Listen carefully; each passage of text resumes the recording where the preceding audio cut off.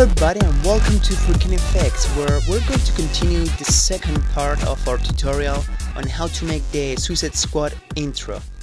We were using this video as a reference, and we already created some nice letters with these decals that we can see over here, these leaks.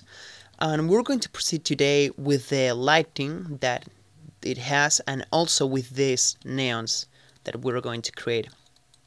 So first of all, we want to get the reference video, and we're going to play it ahead a little bit over here when the lights turn off, so that we can more properly see the lighting that this scene has. So we can see over here that it has a green light coming from here, another one pink coming from behind. So okay, we're going to create that. First of all, we're going to take this lamp, this ambient lamp, and we're going to put a very low value like that one, maybe even less, maybe that's 0.5, that's 0.2 maybe, so that almost all the light that we're going to get comes from the other two lamps, not from here.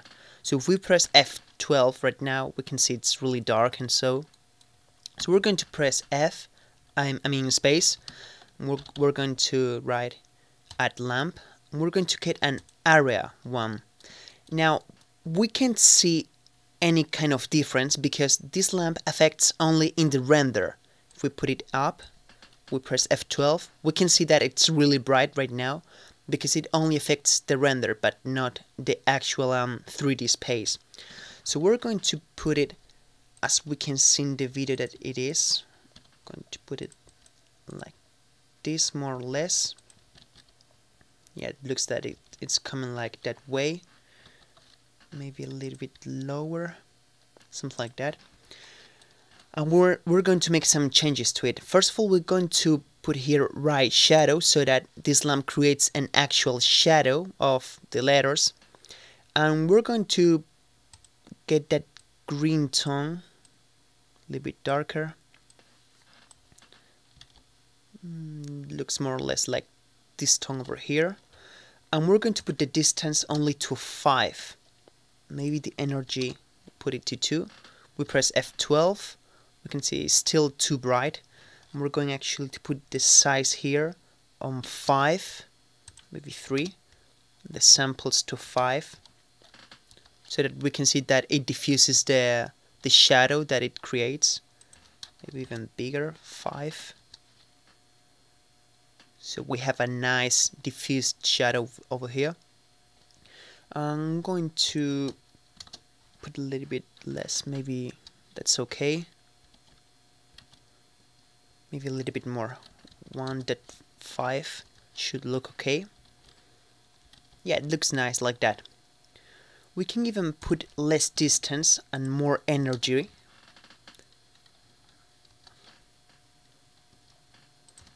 Even more, 5. It's about, playing around with values until you get the result that you like. I think that actually I'm going to leave it like that. Now we're going to create the other pink light that we can see that is coming from behind. So we're going to duplicate this lamp actually. We're going to rotate it just like that. The top view. We're going to put it over here, something like that, and we're going to make it pink, bright pink. Press F12 and we can see that it gives this this kind of nice effect that we want. I'm going actually to put to this one even less distance because I don't think it starts to look better like this. Now we can see over here that the leaks, the stuff that it has, it looks like fluorescing a little bit. So we have to make that to our text. We have to take these leaks over here and make them like this bright blue that we can see. So we're going to go ahead with that. We want to come here to the texture. We want to put the color down to 0 because we want to be shown the color that we're going to create in here. Sorry, not the diffuse. Control Z. The specular. Oh, it was a diffuse actually. So when I create this, and we're going to put an emit, we're going to put it on 1 so that it's bright, as you can see over here. So if we press F12 now, well, we can see it's actually too bright, so I'm going to put it down to 0.3 maybe. It starts to look better. It doesn't have to look like perfect, as we can see over here, because then later on After Effects we'll put some filters to the image and it will look much better. So we're going to do exactly the same with this one. We're going to take that bluish color, put emit, maybe this one, that 5, and oops, we're going to take color to 0, and exactly the same with this one over here. Color 0, and the light like this, emit, maybe that 7. If we press F12, we can see that we created these same textures that we can see over there, and it's looking really nice now. So the next thing that we want to do is now create the neons that we can see over here to give this look. So we're going to take the letters. I'm going to make it first with this one and then with Thunder. So we want to get this text, and we want to duplicate it by holding Shift and pressing D. We just duplicate that. And we're going to go into edit mode, select all the faces, and you want to get into the top view and hold Alt and press S and make it just a little bit bigger, just like that. And now we want to press S and now press Z so that you only scale in the X on the Z axis, and you want to put it below the actual letters, just like that. I'm going to put it maybe less. Yes, it's looking nice like that. And I want to separate the faces into different objects so that we can put different colors to it. So I'm going to do just as I did in the intro that you saw before. So I'm going to separate first of all, make sure that you select this over here, that you uncheck it so that you can select all the faces, both inside and outside.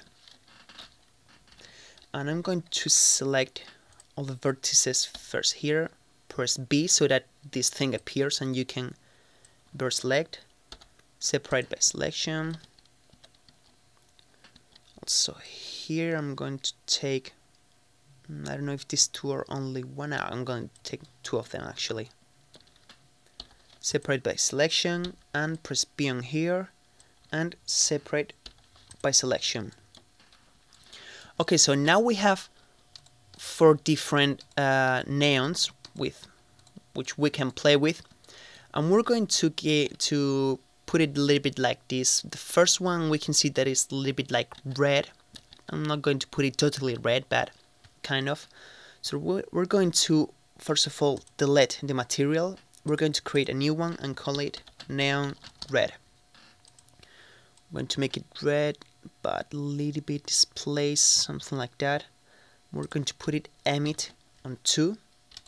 Now we're going to get the second one, delete this material, neon purple. Yes, over there. Emit 2. The third one I'm going to put it maybe pink like that. I'm going to put it, oops, not in here, first we do that and we change the material, neon pink,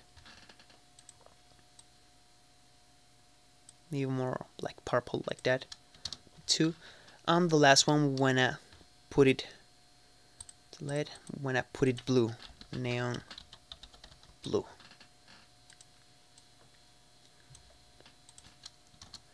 So we just created these 3 different neons. Actually, these 2 are pretty similar. I'm going to change this one a little bit, just like that. so that they're not that alike.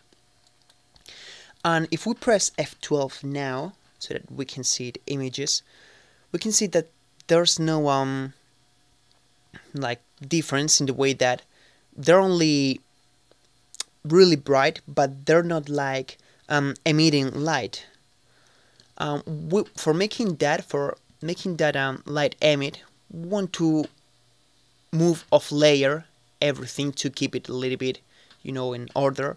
So we're going first of all to take all the different lights that we have.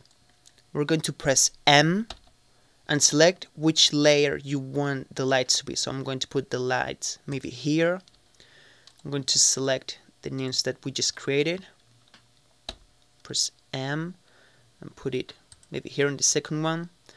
I'm going to select also these decals, and I'm going to put it in this one over here.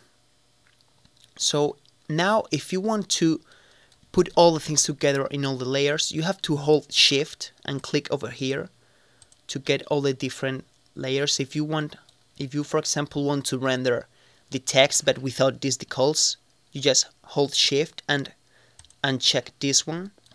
Now you press F12. You can see that the decals aren't there. But the one that I actually don't want there is the light, so I'm going to uncheck them. And we're going to come over here, and we're going to go here, to the world options, and we want to check here indirect light, and we want to change the gather to approximate, and put a little bit of pass, maybe 3. And now if we press F12, it will be a little bit slower. We can see that they're now actually emitting light. We can see that the light that these objects emit are reflected in here in the thunder text.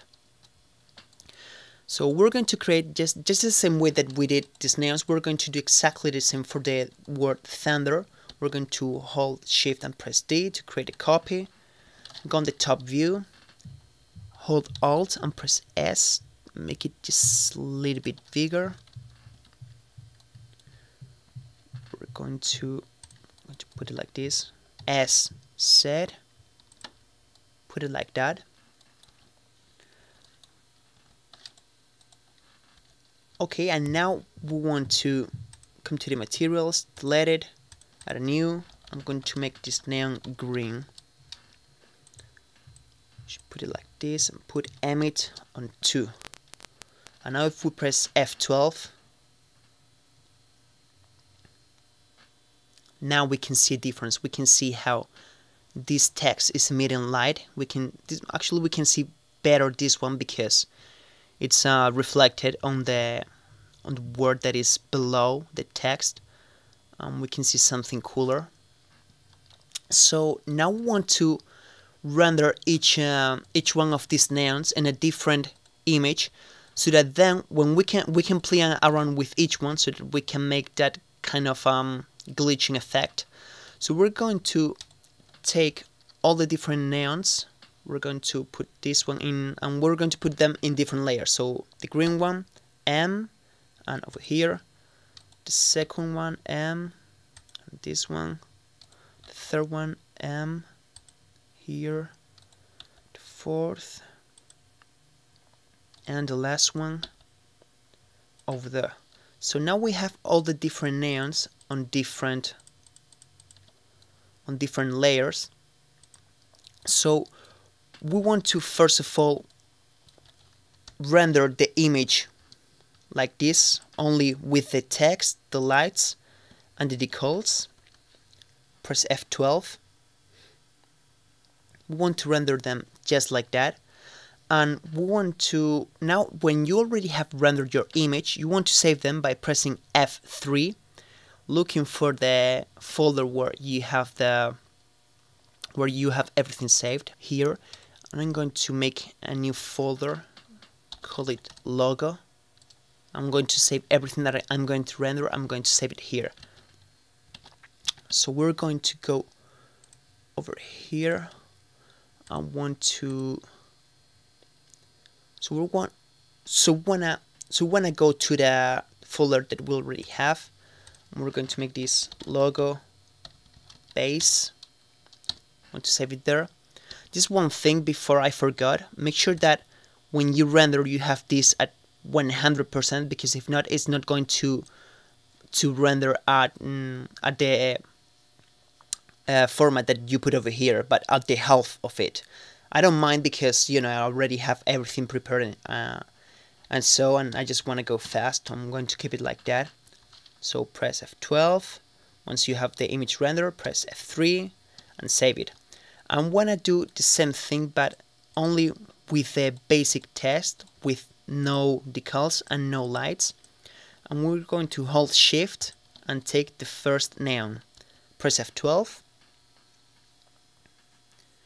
Wait for the render. We're going to press now F3. Save as logo. Thunder. Maybe I'm going to save it like Neon Thunder. Now we're going to check this one, but holding Shift. Check the next one. F12. 3, and we have to do exactly the same thing. Neon Set.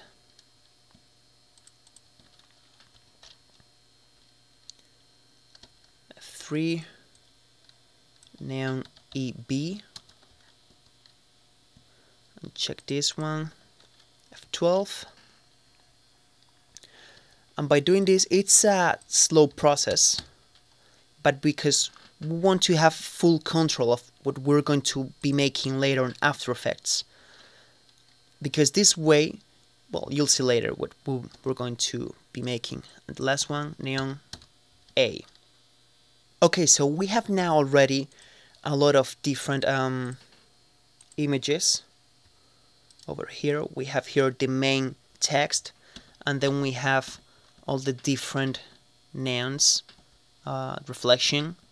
This one is really cool actually, and we want to put them all into After Effects. So we head into it, and once we have our project, we have to import all of these different images that we have rendered. It's going really slow. Why? Well, I'm doing a lot of things actually. Recording the sound, recording the screen. I can understand. My computer is not a transformer, so when I head to the folder where we have saved all of our stuff, and we want to import all of them.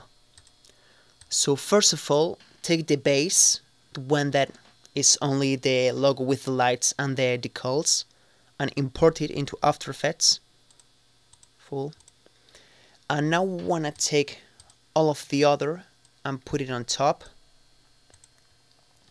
And I'm going to actually now put it on some kind of order. First, Sander, Z, E, B, R, A, like that. And now we want to put all of them into add mode. Into add mode, or maybe into screen mode, depending on how you prefer it. Like this. And now you can see that we can get this effect like it's glitching. So I think it's already cool what we have already created. So I think we can leave it already here, because we're going to make a very long thing from this tutorial if we continue. So on the next chapter of this series of tutorials, we'll see how to make the effect that we can see over here, how they turn on and how they all turn out. We will probably make also the background and everything. So I hope that you enjoyed, and that if you found this tutorial helpful, give a like and subscribe to the channel if you're not subscribed yet. And I really hope to see you in my next tutorial. So see ya!